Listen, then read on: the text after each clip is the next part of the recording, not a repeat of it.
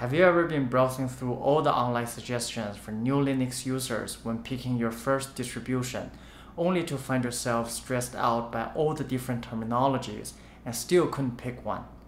Don't worry, today I will narrow down all the lists to one distribution, Linux Mint, and give you my 9 reasons why it should be your first. So you don't have to worry about making the choice and start your Linux journey now. Hello everyone, my name is Hugo. I'm a part-time YouTuber day trade as a software engineer. I'm constantly learning how to make my videos better to help more people fall in love with Linux. So if you're new to Linux or having been enjoying my videos, please hit the like button and subscribe to my channel, which will help me massively. Your help is my daily motivation. Let's now start with the content. First, you should choose Linux Mint because it is easy to install and upgrade, and it will support very old hardware. The latest Mint is based on Ubuntu 22.04, and by comparing the two on the system requirement, it is interesting to see that Mint actually needs 5 GB less on storage compared to Ubuntu. Sadly, Ubuntu is no longer mentioned what is the minimum requirement for the RAMs on their official website. I'm very interested to compare that as well. But still, if you're reviving an old PC, the 5 GB difference can be the determining factor for you. The second reason is that the installation has very few steps. You only need to click the continue button 8 times to finish the whole installation, which means you don't have to make a lot of decisions, except for the user creation and the codecs. You don't have to change anything else. The installer will take care of everything behind the scene. I know it still has more steps than installing Windows, but you don't have to be forced to log into your Microsoft account if your PC has Wi-Fi. You can create a local account with a password and start using it right away. You don't have to worry about the system tracking your browsing history or the advertised ID or your location information. Of course, they will be eventually tracked by Google, Facebook, and Microsoft anyway if you're using their services. The third reason is that you don't need to be forced to upgrade. This is not specific to Mint. I've never used any Linux distribution that does this to me. I remember one of my friends who loved watching esports tournaments once told me that the Dota 2 tournament live was forced to be paused during the game because Windows suddenly decided to update itself. After the installation, let's talk about the proprietary software. And speaking of proprietary driver, of course, let's start with NVIDIA driver. The driver installation is literally in your face on the first boot up of the system. If you missed it by closing the window, you can go to the setting and click on the driver button. And if that is too many steps for you, just reboot your system and the welcome page will pop right back. The sixth benefit is that it is easy to switch between NVIDIA and your integrated GPU. I love that Mint team decided to put a small icon on the system tray displaying the currently in use GPU.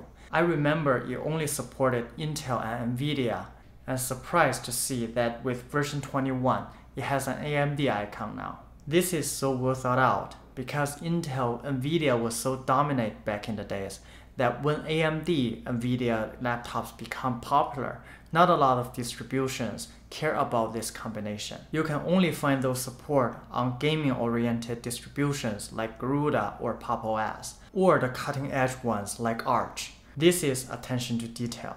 Thank you, Mint team. Now let's talk about codecs, which is another proof how much attention they put into the distribution. The Mint team understand the fact that most people started trying out Linux because they got fed up with Windows.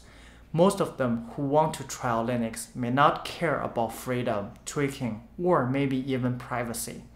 All they want from a system is for it to work properly without too much effort to maintain. And including proprietary codecs in the distribution helps just that. Let me explain.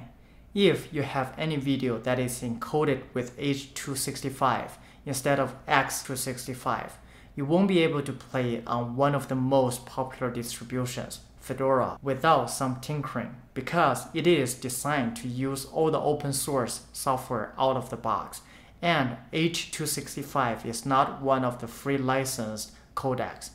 But that is not the case for Mint. You, as a user, have the power to include them right from the beginning. Once they're installed, you don't have to worry about which codecs you're downloading anymore. And that is almost everything you needed to set up the distribution to work properly.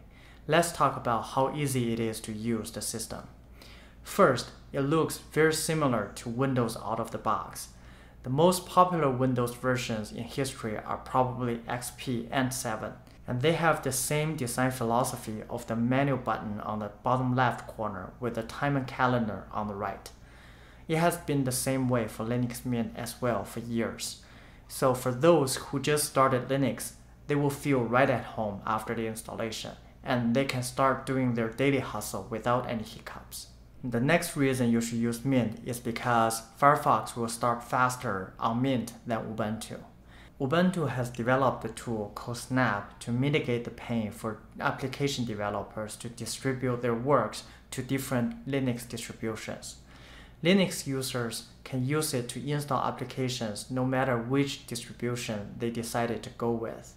But the issue is that the Snap applications tend to start very slow. Despite being built on top of Ubuntu, Linux Mint has decided to ditch Snap in their own system. This decision has paid dividends lately because everybody's favorite browser, Firefox, decided to ship their browser on Ubuntu as a Snap package starting 2204, which means people started noticing they have to wait a longer time for Firefox to boot up ever since the release of Ubuntu 2004. A lot of people blame Ubuntu for that, but few people noticed the fact that the decision was actually made by Mozilla, the company who owns Firefox. If you happen to decide to go with Linux Mint, you won't have that issue at all. Finally, let's talk about gaming. Ever since Valve decided to release Steam Deck, gaming on Linux has evolved a lot, which makes perfect sense. Who will pay for a system which will stop the gaming session while doing the update? With the recent announcement of NVIDIA to open source their driver, the wind is blowing stronger than ever, favoring those who want to play games on Linux. For this video, I will show you how I'm able to play Divinity Original Sin 2 as an example. But check the game you want to play on ProtonDB website to see how much effort you need to put in before you can play the game. This game is rated as Gold, which means it needs some slight tinkering, but I was able to play it without fixing anything. I guess that is probably because the developer fixed the issue when making it Steam Deck compatible lately. Now, go to the software manager and install Steam. Log into it.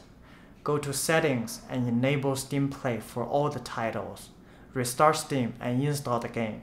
I was able to play it using my Xbox One controller without any issue after that. Now, you're probably pretty hyped about using Linux Mint on your personal PC, but before that, I want to mention something. First, it can be a little bit heavier than some of the distributions out there. I love Linux Mint, so when I was forcing my father to switch to Linux, this is the first distribution I made him try. Although he didn't encounter any major usability or stability issue, we noticed some performance issue on his 12-year-old laptop, that the online video is quite laggy.